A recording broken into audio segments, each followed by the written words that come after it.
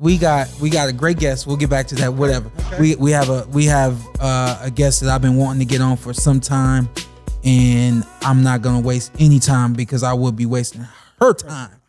Welcome to the PorterWay Podcast, and everything's undisputed. By the way, if y'all don't know by now, everything's undisputed. Light middleweight. I don't even know if she's undisputed at super middleweight yet. But she more than likely is going to be. That's 3 times. It's a lot of belts. That's 3 times. There was a lot of belts in the ring the other day. I just didn't know how many of them was from before. Can she hear us now? Yeah, she can. Hold on. Let's just bring her in. Okay. All right. Yeah. Welcome to the PorterWay Podcast. Pound for pound, queen of boxing. Oh, look at her. The quote of boxing. And she is not froze. She better not be froze. What's up, Claressa Shields? Nah. Claressa. Hey, y'all. What's up? Claressa, are you going to save some belts to somebody else? Or are you just going to go all over the place, take all the belts? I mean, it's my job as a champion to give everybody a chance to be a champion. So, you know, if they want to test themselves against me, I'm going to take their belt. And if I want to test myself against them, I'm going to take their belt. That's about it. Okay. That's messed up. I mean. Hey, listen, how was life? How was life? Oh man, I am still floating from 15 days ago, man. Like, one camp was phenomenal. I had 16-week camp for Savannah Marshall, you know, and it was 11 weeks originally, but then the queen died and then the postponement.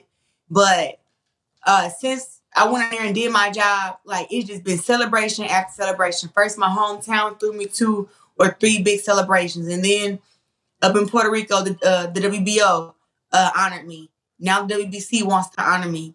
The fans of the UK want me to come back. I have a trip planned to go to Dubai for my first actual vacation. Yeah. You know, so life is great. And the Detroit Lions, did they honor you as well? Yeah. The Detroit Lions today gave me my own jersey today. 2-2. Brought me on the field. I got to show my belts in front of, the place was packed. I mean, probably like 50,000 people were there, and they all just clapped and screamed and everything for me.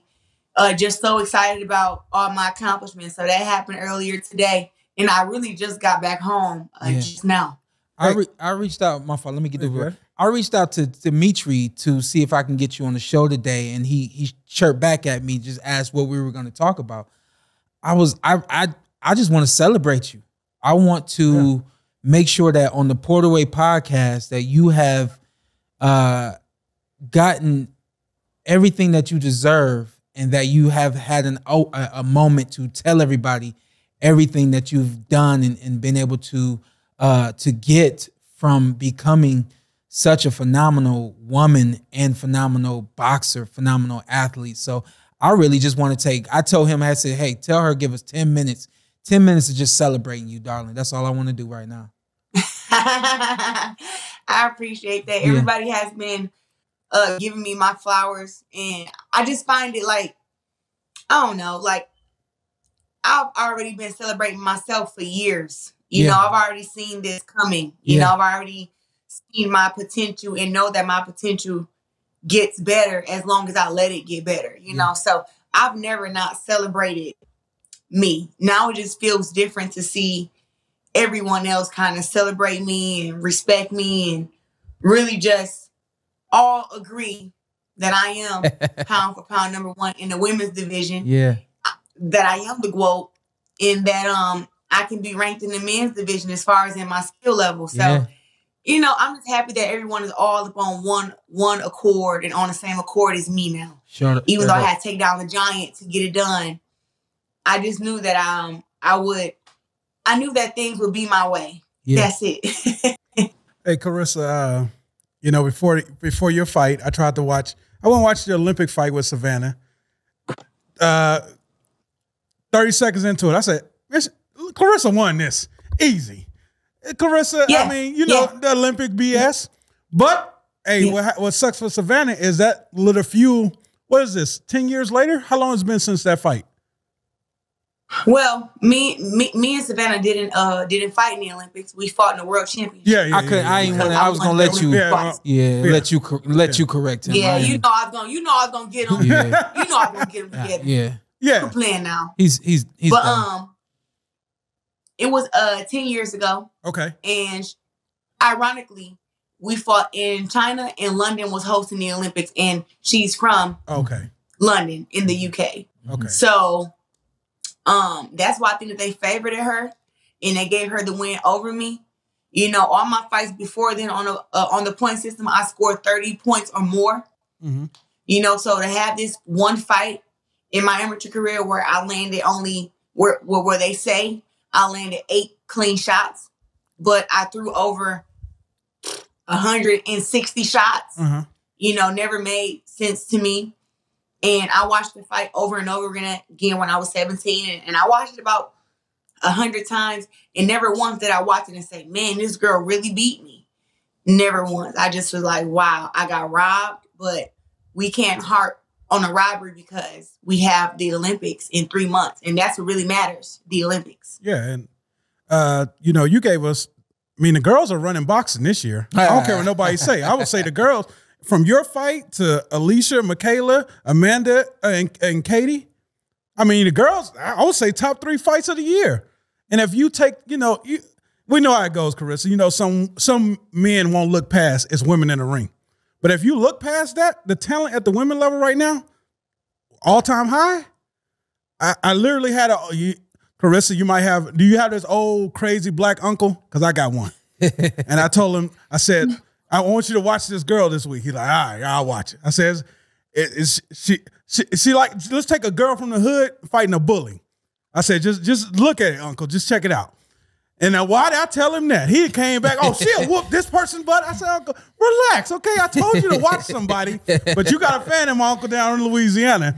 He looked past the women and just he's seen talent in the ring. And you got up in there and you put it on that girl.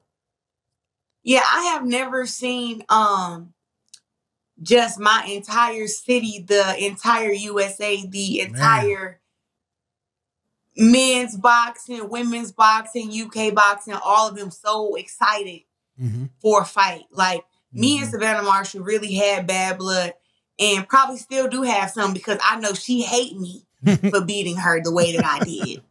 You know, damn, the way I did. Yeah, like everybody was talking about who was going to be fighter of the year, Amanda Serrano and Katie, or Savannah Marshall and Claressa. And I let everybody know I didn't go to the UK to have a close fight. I tried to knock Savannah Marshall I tried to knock her big ass out. Yeah, I seen that. I seen that. I did. I seen that. You know, but you know she was whisper it. We still heard you. She was durable. Yeah. You know, she was tough. Yeah.